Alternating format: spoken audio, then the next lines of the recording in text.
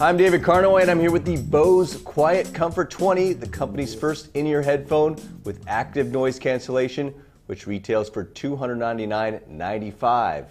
Why would you want to spend that kind of dough on a headphone like this? Well, for starters, they fit securely in your ear and are very comfortable to wear. They weigh a mere 1.5 ounces and come with a zippered cloth carrying case that's a fraction of the size of the case that comes with the over-the-ear QC15s. Their design is similar to Bose's MIE2i headphones, which don't jam into your ear like many in-ear models, but rather rest more loosely in your ears, which is why they're so comfortable to wear. The headphones themselves follow the company's triport design, carving out some extra space to maximize Bose's proprietary acoustic voodoo and adding 2 microphones to monitor external noise. As with all such active noise canceling phones, that external din is countered by a mirror sound wave, allowing you to enjoy your music in relative peace. The processing chip used in the QC20 is a new model that's exclusive to Bose. The QuietComfort 20s come with 3 sizes of flexible Stay Here Plus ear tips, each of which has wings to brace itself against the cup of the outer ear. I went with the largest ear tip, which offered me a little bit tighter seal, which helps with the noise cancellation.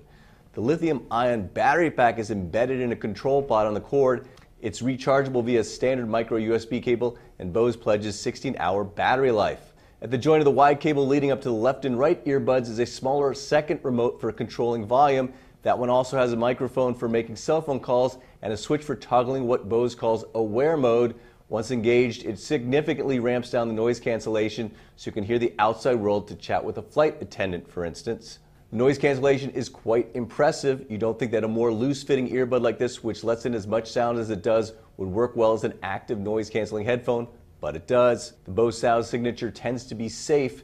By that I mean it's designed to take everything you throw at it, all types of music, well-recorded and not so well-recorded, and make it sound decent. In other words, you're going to find plenty of other $300 headphones that sound better than the QC20, but I still found myself gravitating toward using it as an everyday headphone because it was as comfortable as it was and managed to muffle a lot of that New York street noise. I also tested it on a plane ride to Seattle, and while I thought the overall noise reduction on the QC15 was slightly better, the QC20 was more comfortable, and its small size is good for sleeping because you can rest your head against a pillow or a headrest without having your headphones get it in the way. Okay, now for the downsides, and they all involve the battery pack and control pod on the cord. First off, it's a little awkward to have the battery pack dangling from your phone. It's also worth noting that the battery isn't replaceable, so once it peters out, and someday it will, you're basically left with an MIE2i headphone with a dongle attached to it. And lastly, if you forget to turn off the noise cancellation, which I did a few times, you'll end up with a dead battery overnight. Anyway, despite their drawbacks, I like these headphones a lot. Their sound may not measure up to competing $300 in-ear headphones. They sound good, are very comfortable to wear, and offer excellent noise cancellation. If I was a frequent traveler, I'd definitely be tempted to pick up a pair while wishing they cost less as I pulled out my credit card. I'm David Carnoy. Thanks for watching.